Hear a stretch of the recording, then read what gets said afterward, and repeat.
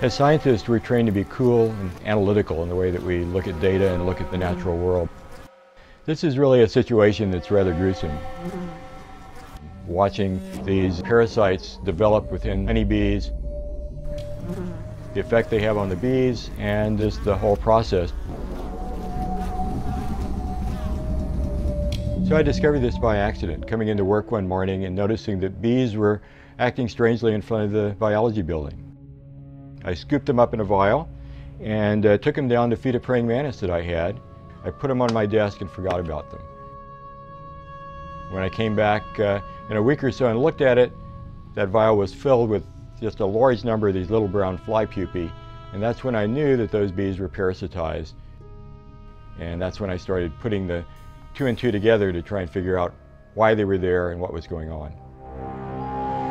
The phorid fly that we're working with is a creature called Apocephalus borealis. It's a very small fly, smaller than a fruit fly, and it's a native fly that normally parasitizes bumblebees and yellow-jacket wasps, but it's changed over and now is parasitizing the non-native honeybee that came to us from Europe.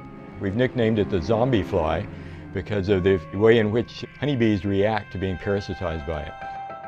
The females fly around, they land on the bee's abdomen, and then they find the weak spots. There's a little membrane there. The female has an ovipositor. It's like a hypodermic needle. So what she does is to insert that ovipositor into the weak spot between their abdominal segment and start putting eggs into the bee. Then she leaves, the bee goes about its business for a while, those eggs hatch, and the little maggots, which are the larvae of those flies, start eating on the inside of the bee.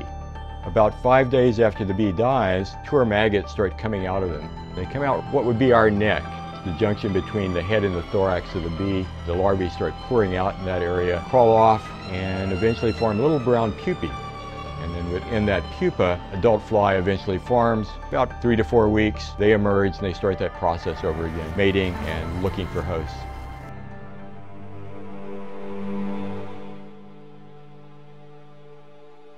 And as they start eating away, they begin to affect the behavior of the bee in really strange ways.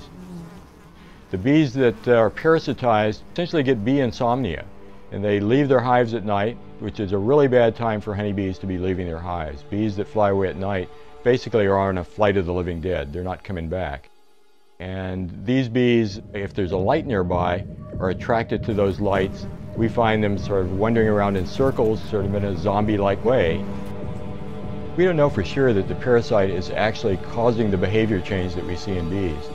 It could be that it's controlling the physiology and the gene expression of the honeybee and causing it to do things that are good for the zombie fly.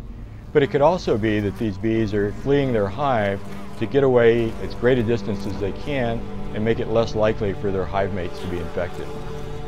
It could also be that they're being kicked out of the hive by their hive mates when they detect that they're acting strangely. Or it could be that if you have a maggot eating on the inside of you, it causes you to wake up in the middle of the night and go for a flight to try and deal with that uncomfortableness that's happening on the inside of you.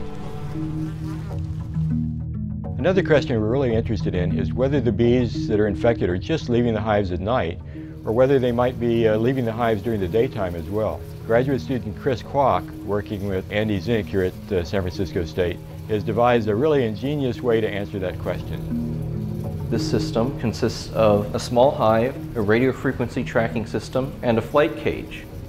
It's very difficult to tell bees apart. By assigning each bee a unique set of radio frequency or RF chips with a unique set of numbers, I can track exactly when they're entering and exiting the hive. I take a pair of bees out of the hive, expose one of those bees to phorid flies,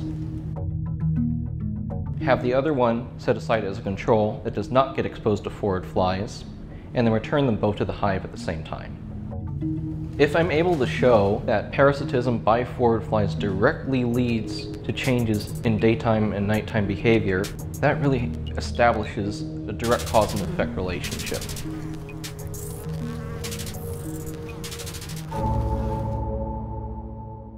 One of the big questions we're asking is how widespread is the phenomenon of phorid flies infecting honeybees? So we've started a citizen science project that we're calling Zombie Watch. And Zombie Watch is a project that asks both regular citizens and beekeepers to be on the lookout for bees that are acting strangely. And we give instructions on our sites on how to isolate them, watch them, and see if any of the parasites come out of them, and then upload that information onto our citizen science webpage. We also provide a way for them to build a simple light trap that they can use to sample bees in their areas. This light then will attract honeybees that are out flying at night. You can come back in the morning and see what's there and let us know what you find.